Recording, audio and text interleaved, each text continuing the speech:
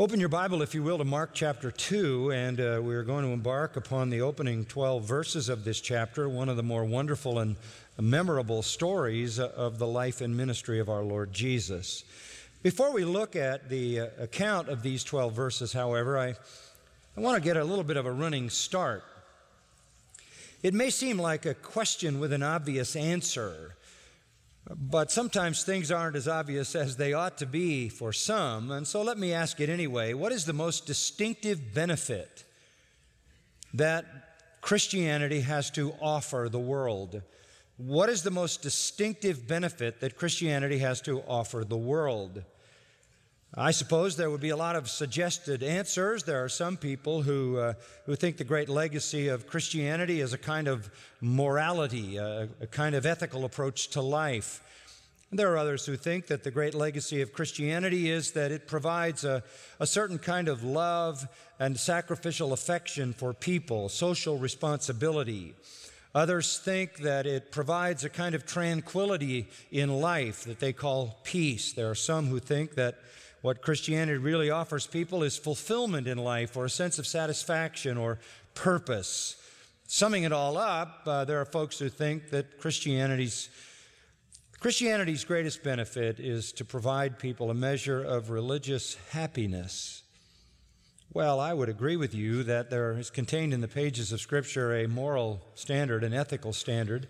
I agree with you that Christians are marked by love and peace and happiness. I agree with you that Christians express social responsibility based upon a higher motivation than any other people, and there is amazing fulfillment, purpose, and satisfaction in Christianity.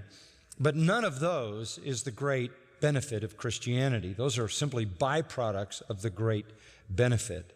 There is one great benefit that the Christian gospel offers that transcends all other benefits and leads to all other benefits. It is a benefit, frankly, that corresponds directly to man's greatest need. And that is where Christianity marks itself out from all other religions on the planet. It alone addresses man's greatest need. There are religions that offer ethics and morality and social responsibility and family values and a measure of love and peace, somewhat a measure of fulfillment, satisfaction, maybe even a certain measure of happiness. But what is man's greatest need? The greatest need of man, simply put, is to escape the wrath of God poured out on sinners eternally in hell. The greatest need of man is to escape the wrath of God poured out eternally on sinners in hell. Only Christianity, only the Christian gospel offers the benefit that meets that need. Only through the Christian gospel can anyone escape the wrath of God poured out on sinners eternally in hell. What sends people to hell? You say sin? No. It's not sin alone that sends people to hell. It is unforgiven sin. It is unforgiven sin that sends people to hell. Hell is only occupied by people whose sins have never been and will never be forgiven. Heaven, on the other hand, is occupied by people whose sins have all been forgiven. Therefore, what causes people to escape the wrath of God in eternal hell is the forgiveness of their sins. That is man's greatest need to move him from hell to heaven. Christianity alone offers that very benefit, the forgiveness of sins. The greatest need of every soul is divine forgiveness of all sin. And the greatest benefit of Christianity, then, is the provision of that complete forgiveness. God uniquely presents himself in Scripture as a God who is willing to forgive, who is eager to forgive, who is by nature compassionate, kind, loving, merciful, and seeks to save sinners from his own wrath. This is the message of the Christian gospel. If you have been assuming that the Christian church or the Christian gospel or the Christian religion has any other message than that, you've been wrong. That is the message. In Acts chapter 13 and verse 38, we read, "Therefore let it be known to you, brethren, that through him Forgiveness of sins is proclaimed to you, and it is granted to all those who believe. When you believe the gospel, you receive forgiveness of sins. In Ephesians chapter 1, that familiar statement in verse 7, in Him, that is in Christ, we have redemption through His blood, the forgiveness of our trespasses, according to the riches of His grace, which He lavished on us. That is the message of Christianity. God will forgive your sins. It is God's desire to forgive your sins. Forgiveness is consistent with His nature, not just in the New Testament, but in the Old as well. Back in Exodus 34, verses 6 and 7, God introduces Himself. This is God speaking about Himself. And He says, the Lord God, compassionate and gracious, slow to anger, and abounding in loving kindness and truth, who keeps loving kindness for thousands, who forgives iniquity, transgression, and sin. That is God introducing Himself. In Nehemiah chapter 9, verse 17, we read, you are a God of forgiveness, gracious and compassionate, slow to anger, and abounding in loving kindness. In Psalm 103, verse 12, that memorable statement, as far as the east is from the west, so far has He removed our transgressions from us. Isaiah 38:17 says, you have cast all my sins behind your back. Isaiah 43:25, I, even I, says God, I am the one who wipes out your transgressions for my own sake, and I will not remember your sins. That is amazing. That is amazing. There is nothing more offensive to God than sin, because He is absolutely holy. And yet He finds glory in the forgiveness of sinners. Nothing is more godlike than forgiveness. Nothing is more foreign to human nature than forgiveness. Nothing is more alien to us than forgiveness, because nothing is more consistent with being sinful than being vengeful. Now, God understands that justice has to be met. God has actually said that it is an abomination for men to justify a sinner. It is equal to the injustice of declaring an innocent person guilty.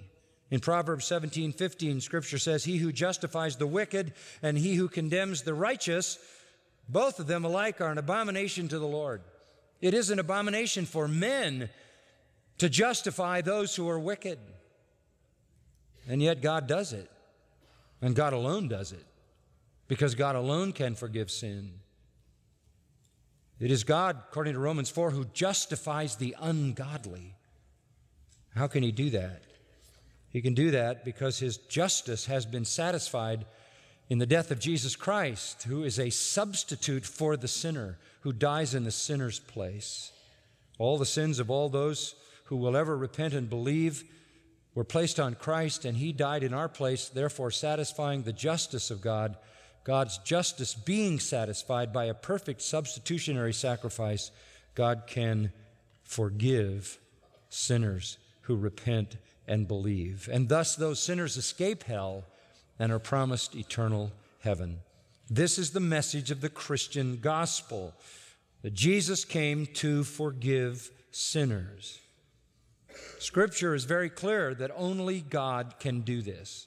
That only God, the one who is the judge and the lawgiver and the executioner, God who is the one offended, is the only one who can forgive.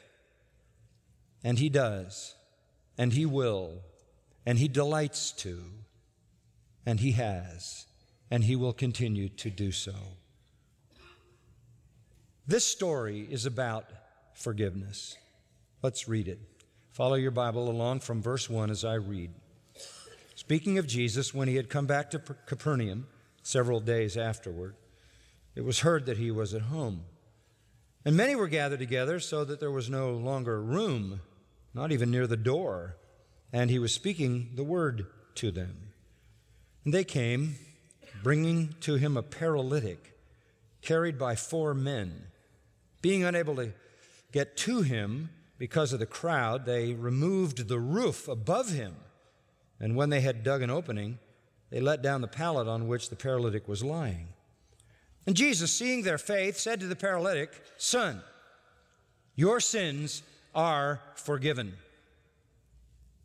But some of the scribes were sitting there and reasoning in their hearts, "Why does this man speak that way? He is blaspheming. Who can forgive sins but God alone?" Immediately, Jesus, aware in his spirit that they were reasoning that way within themselves, said to them, "Why are you reasoning about these things in your hearts? Which is easier to say to the paralytic, 'Your sins are forgiven,' or to say, 'Get up and pick up your pallet and walk'? But so that you may know that the Son of Man has authority on earth to forgive sins," he said to the paralytic, "I say to you, get up, pick up your pallet, and go home." And he got up and immediately picked up the pallet and went out in the sight of everyone, so that they were all amazed and were glorifying God, saying, "We have never seen anything like this." Now, we're only in the 2nd chapter of Mark, but our Lord has already demonstrated his authority over disease, hasn't he? Over all kinds of diseases. He has demonstrated his authority over demons. They must obey him. He has demonstrated his authority in teaching by proclaiming the truth and doing it in ways that had never been done before. He has authority over disease. He has authority over demons. He has authority in the realm of truth. Now he wants us to understand that he has authority to forgive sins. Authority to forgive sins. This is what is at the heart of this unforgettable miracle. Now, the story is full of people. It's all about people. So we're going to kind of look at it as though we were looking at it through the characters that play roles in the story. There is the crowd, there is the paralytic, there is the Savior, there are the leaders, and then we return to the crowd at the end. Every story kind of breaks into 3 parts. You have a setting, you have action, and you have reaction. As you go through the stories in the record of the life of our Lord, that's kind of how it is. There's a certain setting which gives meaning to the story. There's the action in the story, then there's the response or the reaction, and that's what we're going to look at. The setting is the curious crowd. The action involves the believing paralytic, the forgiving Savior, and the hostile leaders. The response, again, from the astonished crowd. Let's work our way through the story. We'll begin with the curious crowd and get the setting. When he had come back to Capernaum several days afterward, it was heard that he was at home. And many were gathered together, so that there was no longer room, not even near the door. And he was speaking the word to them. Now, when he had come back to Capernaum indicates to us that he had been somewhere. He had been somewhere for a period of time. Several days had passed. That is a very broad term. In fact, Luke is equally indefinite. Luke says, "And it came about one day," or literally in the Greek, "and it happened." Now we know where Jesus has been. Go back to verse 45. He could not enter a city, it says in the middle of the verse, because the man that he had healed from leprosy had been told not to say anything, but to be quiet and go all the way to Jerusalem and show himself to the priest and go through the necessary cleansing and sacrifice to re-enter society from being an outcast as a leper. He didn't do that. He went everywhere and just told everybody about the healing, and that just stirred up the excitement of the crowds, because leprosy was the worst of the worst. And so instead of obeying Jesus, he spread it everywhere, to the extent that Jesus could no longer publicly enter a city, but stayed out in unpopulated areas, and they were coming to him from everywhere. He couldn't go into a city because the crush of the people was so overwhelming. Now remember, everywhere he went, he healed everybody. And it just became totally debilitating to him because of the crush of the crowd of people with all their physical infirmities and needs. Jesus was certainly willing to heal, and he did. But what was more important to him Go back to verse 38 of chapter 1. He said, desiring to leave Capernaum, he was in Capernaum when he said this, let's go somewhere else. Let's leave Capernaum. Why? Because verse 37 says everyone's looking for you. After his healings there, healings of masses of people, as well as Peter's wife's mother, there was just an inundation of people into his life. And it made it hard for him to preach. Everybody was clamoring to be healed. And so he said, let's go somewhere else, for I have to preach, for that is what I came for. And he went into their synagogues throughout all Galilee, all around the lake, preaching and casting out demons. So for weeks, stretching into months, he's been away from Capernaum. And he's been going all over, and he's been healing, and he's been casting out demons, and he has been preaching the glorious gospel of salvation, repentance and faith in God's grace and forgiveness. Now, things have cooled down a little bit. Because he's been out in the wilderness for so long, he feels he can re-enter Capernaum, and he won't be completely stifled. So it's time to go back. So Mark says when he had come back to Capernaum, several days after completing this tour of the lake area, he comes back to essentially, the end of the verse says, what was home. The home for Jesus during his Galilean ministry, which lasted as long as a year and a half, was Capernaum. And very likely he stayed in the home of Simon and Andrew, Peter and Andrew. That was his home base. He comes back to this, the largest town on the lake, trade center, north and south, east and west. Busy, busy place. Roman garrison there, tax office there, significant place. He comes back. What had he done when he had been gone? Cast out demon, preached. So he comes back. When he arrives at the home of Simon and Andrew, which is where he was staying, verse 2 says, many were gathered together there. That's probably an understatement. It was a mob scene. There was no longer any room for anybody, not even near the door. It was just completely jammed. Now, you need to understand something, folks, and this is going to be true through his ministry. Crowds were no measure of ministry success. Crowds were no measure of spiritual success. Never does Mark say the crowds were coming to Jesus in repentance and faith. Never says that. Generally, they are curious. That's why I call this first point the curious crowd. They're spiritually passive. They're spiritually indifferent. They're spiritually uncommitted. They want the healing. Like in John 6, they want the food. But they really are not seeking anything spiritual from Jesus in general. There, of course, are some true followers and true believers, but they are a small minority. They are the few. The crowd really functions to obstruct Jesus more than anything, to make it difficult for him to teach because of the clamor of the people who want their physical needs met, because of the crush. If he's on the shore, he has to get in a boat and go offshore just to get some breathing room from the crowds. They make it hard for him to minister, hard for him to teach. And even when he's teaching, the interruptions must have been constant, such as this amazing interruption where people start digging through the roof in the middle of your lesson.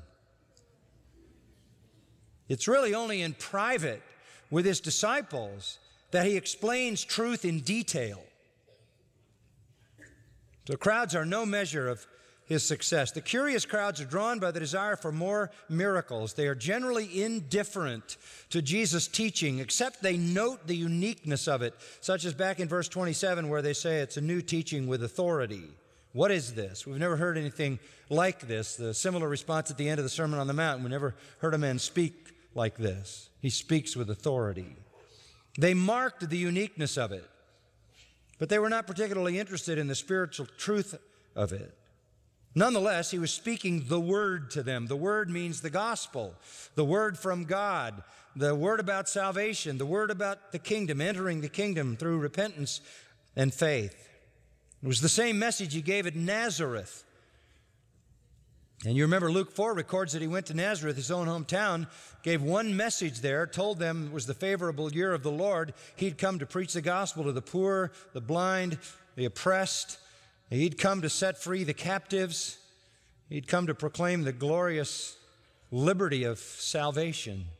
At the end of that sermon, they tried to throw him off a cliff and kill him. They had no interest in the spiritual message. They were very deeply offended by it because it was predicated on them recognizing their own wretchedness and sinfulness, spiritual poverty, blindness, lack of liberty, spiritual oppression. And they didn't want to see themselves that way. They thought they were the holy. And so he preached that same message, surely, in Capernaum. As far as we can tell, there wasn't a reaction as there was in Nazareth. They didn't try to kill him in Capernaum, so he made it his home and stayed there. So there is the curious crowd. By the way, just a footnote, Luke adds the Pharisees were mingled in. The Pharisees were mingled in. It comes from a word meaning separated. These are the guardians of the populist form of apostate Judaism.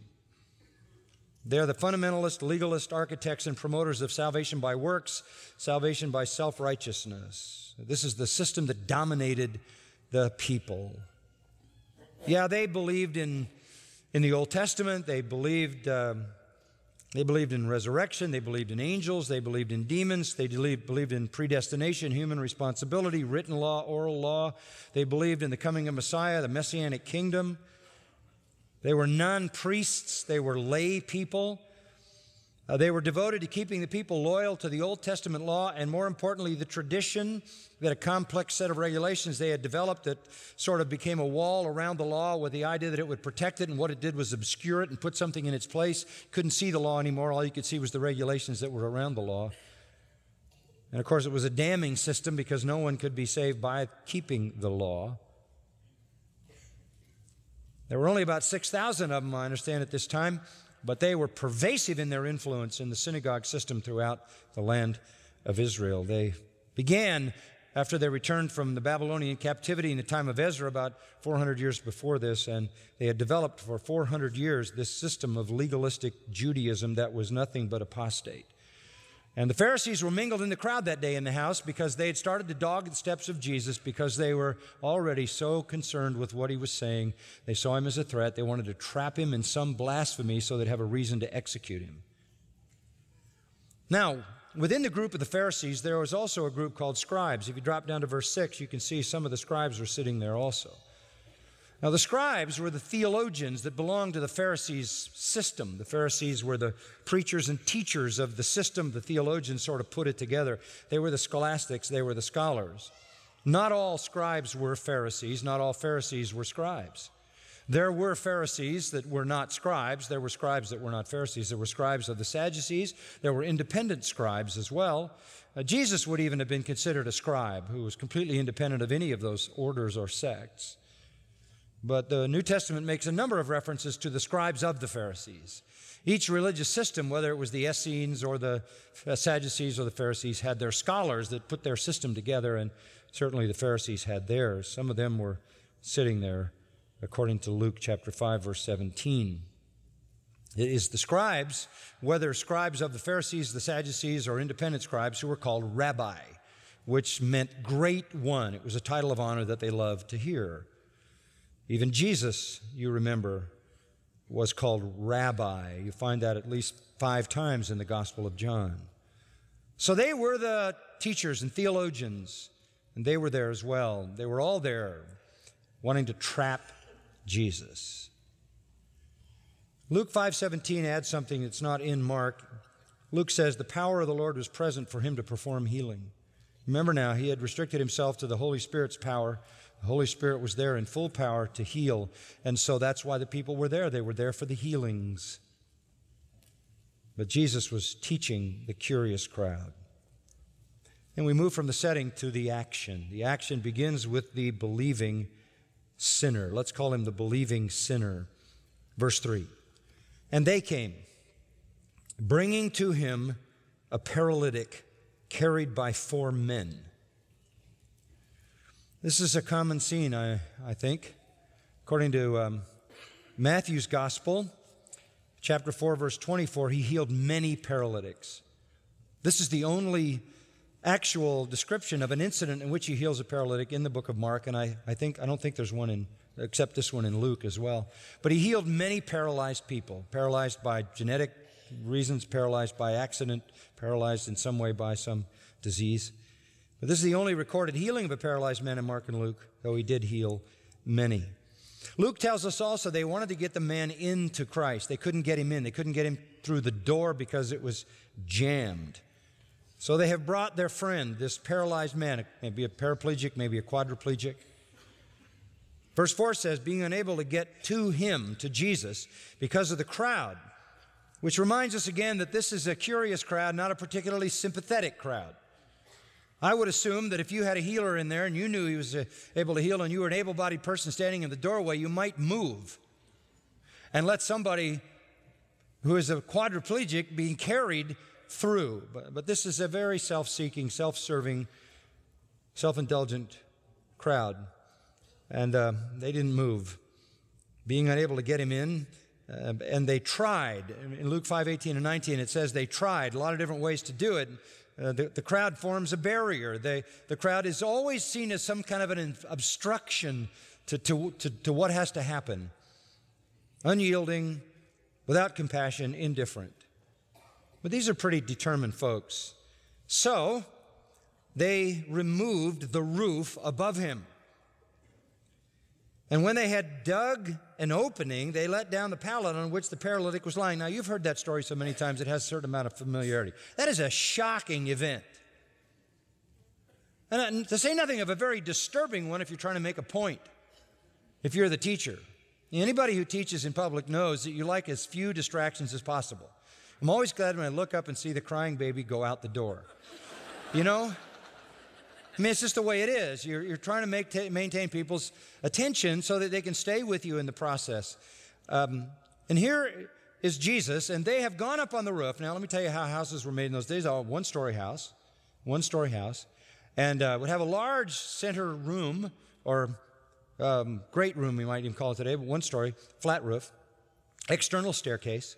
This is the way they did it, not internal. Go up the external stairs. The roof was made out of, well, what you would expect, beams, large beams in the roof. And then between the larger beams, there would be smaller pieces of wood, sticks, and then there would be thatch. There would be thatch that would made some kind of a grain, some kind of twigs, whatever it was to constitute thatch that would go in. Then there would be mud. And mud, after the thatch was really thick, mud would be laid there as well. And on top of the mud would be some kind of tiles. That's the roof. And that's why it says they dug through the roof, because they would have to remove the tiles and then start digging through the combination of mud and thatch to find a place where they could pull some sticks apart, and a large enough place to lower a man on a bed through the roof. So that's what's going on. They went up on the roof, and first of all, they had to determine exactly where Jesus was, because they didn't want to lower the man somewhere else in the room. So they figured exactly where Jesus was. If they lowered the man anywhere else in the room, then they would have to work their way through the immovable crowd. So they made a good assessment of where that was. So you can just see the Lord there teaching, and he's preaching the gospel of the kingdom, and all of a sudden mud starts falling on his head. Thatch starts coming down all over the place. People are looking up. This is a horrible distraction. And these are such determined people to get this guy through. And the hole just keeps getting bigger and bigger and bigger and bigger. I don't know how long it would take to dig, say, a 4x6 hole in a roof, but that's what they did to lower the man down. It is certainly dangerous, if not dirty. A major demolition. Luke says they calculated accurately and dropped the man right in front of Jesus. Mark says, and when they had dug an opening, they let down the pallet on which the paralytic was lying. Now, the crowd has to be focused on this, transfixed by it, certainly agitated by it. We know this about those 5 men. They believed Jesus could heal. Would you agree with that? I mean, they went to some very extreme points to get him down there. They had to believe that. They had to believe that. Certainly the paralytic had to believe it. First of all, he would be embarrassed to be seen in public anyway, because any such kind of infirmity was deemed as a judgment of God against the man, and people like that didn't tend to go out in public. So this man really believed Jesus could heal him, and his four friends believed it to some degree, and we know they did because in verse 5, Jesus sees their faith. Well, that brings us to change our focus from the curious crowd to the believing sinner to the forgiving Savior. The people coming through the roof say nothing. At least nothing's recorded. Not even, excuse me, hate to interrupt your talk, but Jesus speaks. And this is so amazing in verse 5. Jesus seeing their faith. Jesus seeing their faith said to the paralytic, "Son, your sins are forgiven." That is a really interesting statement. Now, they all had faith. They all had faith that Jesus could heal. How did they have that faith? Was this some supernatural kind of faith? No. No, they believed he could heal. Why? Because he'd been doing it. This is natural faith. This is human faith. It's the same faith that allows you to go into the hospital and have surgery. Why do you do that? Why do you let somebody put you asleep? And then they wheel you into a room, and some guy slices you open and messes around, and why do you do that? You don't know the guy. You don't know how he treats his wife, his kids, his friends, his enemies. Well, what do you think he's going to do to you? Why do you do that? Because you have experience that hospitals are designed to be safe places, and doctors are designed to be safe people. And all the people who surround them, like nurses and anesthesiologists and everybody else, are highly trained and highly experienced, and they've done this many times, and you can put yourself in their hands and you can trust it. That's human faith. It's human faith. It's the same faith you exercise when you go to eat in a restaurant. You've never been in the kitchen in your life and probably shouldn't ever go to the kitchen. But there's something about human experience that teaches you that this is something that can be counted upon. And that's exactly why these men did this. There is evidently faith that Jesus can heal. And it's such a strong faith because they think he's going to heal this man, or they wouldn't go through all of this. They're going to have to pay for the repair of the whole roof. They're going to have to embarrass the man if it doesn't happen. They have such confidence. Why? Because Jesus not only could heal, but he healed everybody. We've already learned that. There's no hesitance. So obviously they had whatever that human faith is that drew the masses to him, confident that he could heal them. They all had that kind of faith. And by the way, this is the first mention of faith in Mark, and it is linked to action. When it says Jesus seeing their faith, it means that. He could see that they had this kind of faith in his healing ability because of what they did. It's the kind of faith you can see. By the way, biblically, faith is always linked to action. James put it this way: faith without works is dead. Faith acts. Faith overcomes. Faith pursues. Faith strives to its object.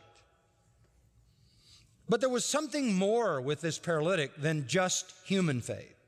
Because although Jesus saw the faith of all of them, he narrows his statement down and he said specifically to the paralytic, "Son, your sins are" what? Forgiven. Not the rest, but yours. And he saw in him a faith that was not visible to everybody else. Now, Jesus doesn't forgive sins unless the sinner repents and believes, right? So what did Jesus see in this man? What kind of faith? Not a natural faith, not a human faith, but a spiritual faith. This is more. This is not just healing, this is salvation. This man's faith was not limited to believing in Jesus' healing power. This man believed that Jesus was the one who offered salvation to those who repent.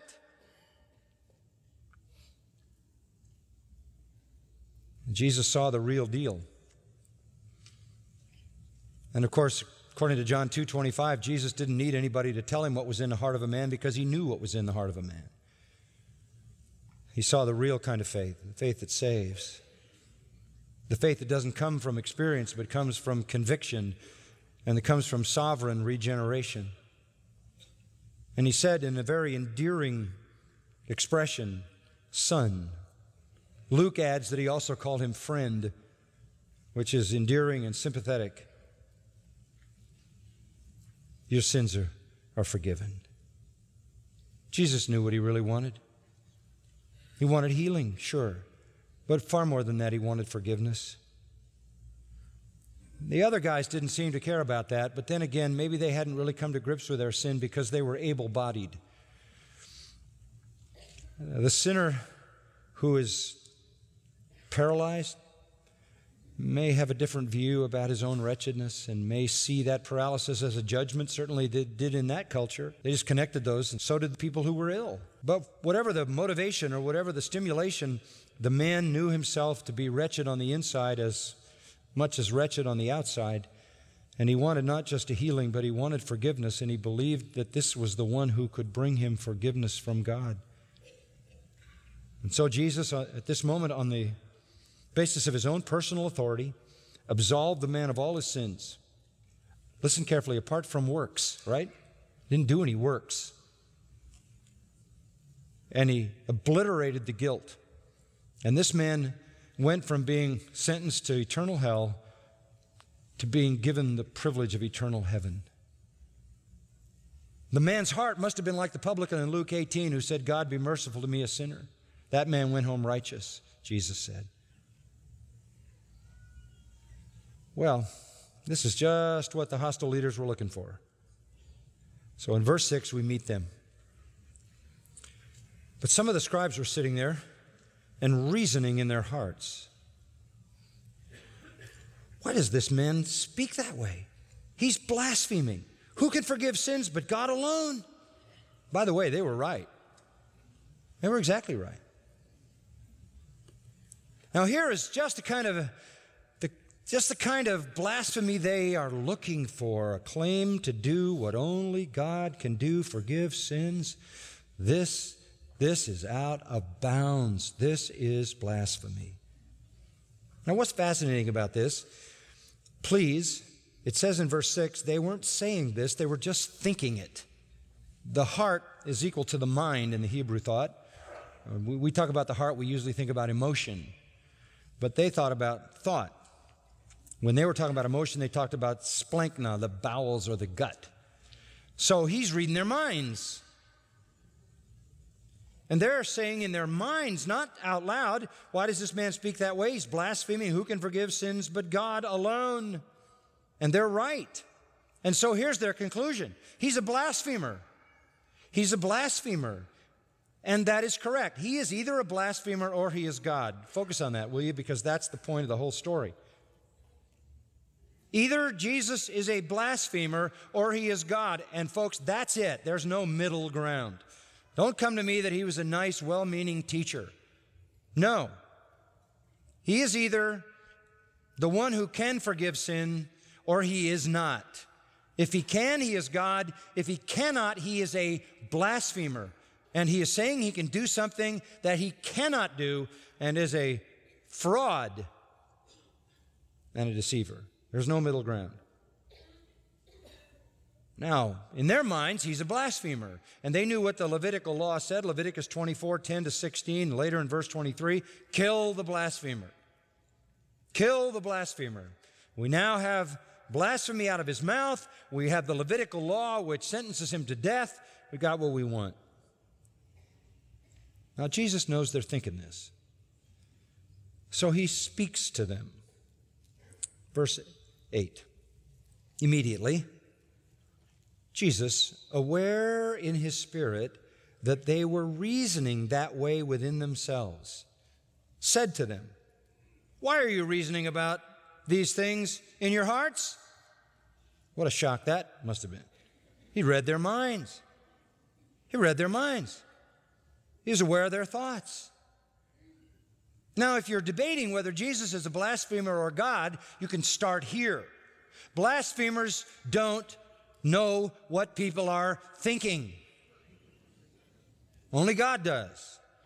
1 Samuel 16:7, the Lord looks on the heart. 1 Kings 8:39, for you know the hearts of all men.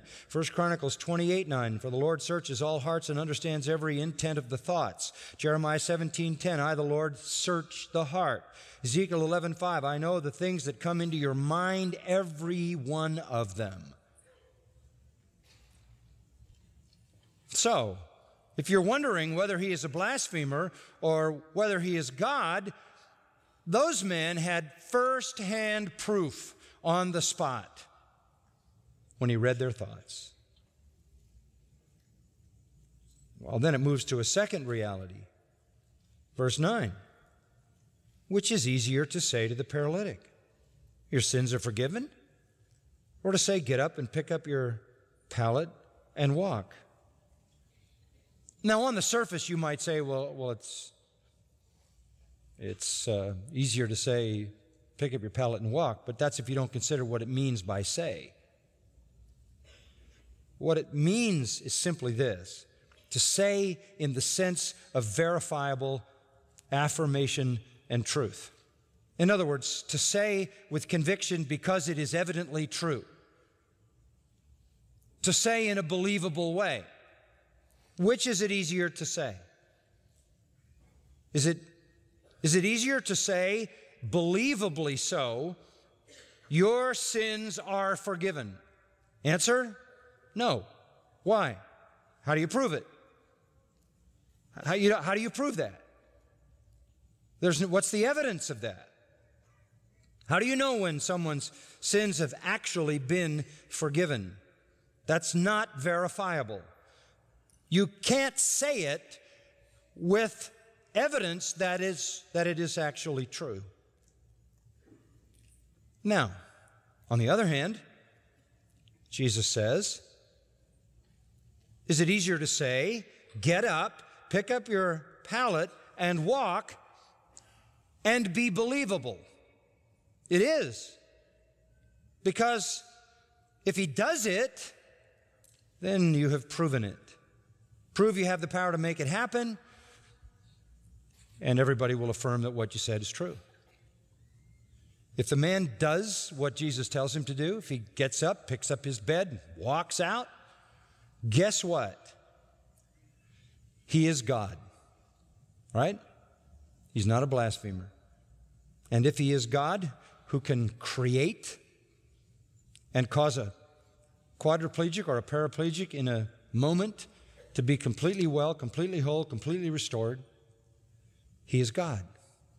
And if he is God, then he can forgive sin, something only God can do.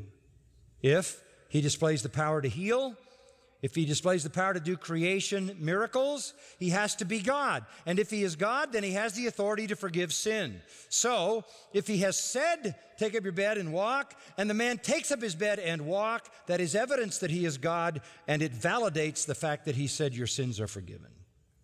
That also becomes reality. Only God can do both.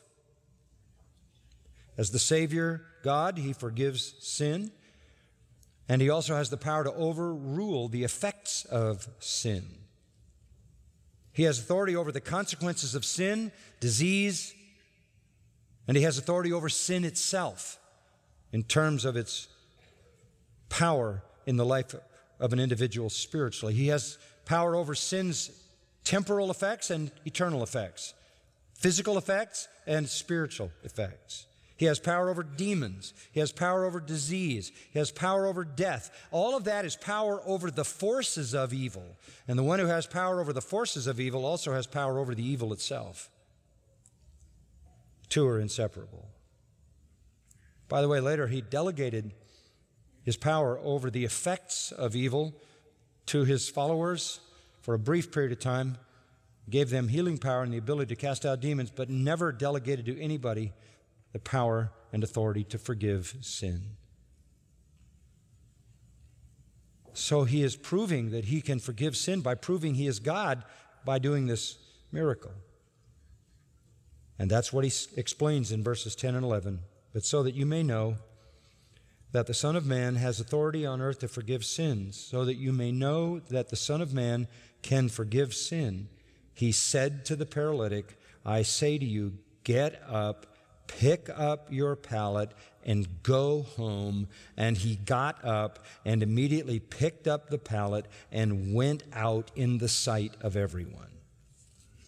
Are you still asking the question? Is he God or is he a blasphemer? Blasphemers don't read minds.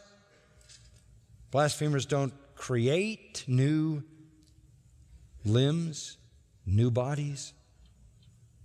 He has to be God. If he is God, it is not blasphemy for him to say, your sins are forgiven. 3 separate commands he gave him in verse 11. Get up, pick up, go home. And he did it. He got up, picked up, and went home. Instant, total, unmistakable display by the Creator God. Luke adds that as he left, he was glorifying God. Why? He got the full package, right? A new body and a new heart. The whole deal. What a day. I'm sure he was eager to make any contribution he needed to the repair of the roof. Don't you think? By the way, the Lord refers to himself here in verse 10 as Son of Man. It's quite interesting to think about that, Son of Man. Why does he call himself that? Why not Son of God? Why not Son of God? Doesn't that make the point? He was the Son of God. Why not Messiah? Why not the Anointed One? Why not Son of David? Why Son of Man? People say, well, Son of Man is a messianic title. Well, it is in one place in the Old Testament, Daniel 7, 13, and 14, the only time Son of Man ever refers to the Messiah. Every other time you see Son of Man in the Old Testament, it means man, just plain man. Like Psalm 8:4, Psalm 144:3, Psalm 145:12, Ezekiel chapter 2, about 4 times there. Ezekiel is referred to as Son of Man, meaning he's just human. Why would Jesus choose to use that term? And it's used 80 times in the New Testament, 14 times in Luke. It really was our Lord's favorite term for himself. Why did he not call himself Son of God? Why did he not call himself Son of David, Messiah, Anointed One, Christ? Well, some people say it was because he was humble. And it's true. It was a title of humility. But it was a title of humility because it wasn't necessarily associated with being the Messiah. It wasn't necessarily a messianic title. So what does it do? It provides cover for him so as not to inflame his followers or inflame his enemies if he went around constantly referring to himself as the Son of God. He really doesn't want to exacerbate the unnecessary, undesirable political elements tied to messianic expectation. And we're not surprised by that because we've already learned in Mark that he told people, don't say anything about this, right? And in chapter 3, verse 12, he earnestly warned them not to tell who he was. There's a secrecy factor in his ministry, and Mark points it out again and again and again, that Jesus is trying to slow down the stampede, the rush.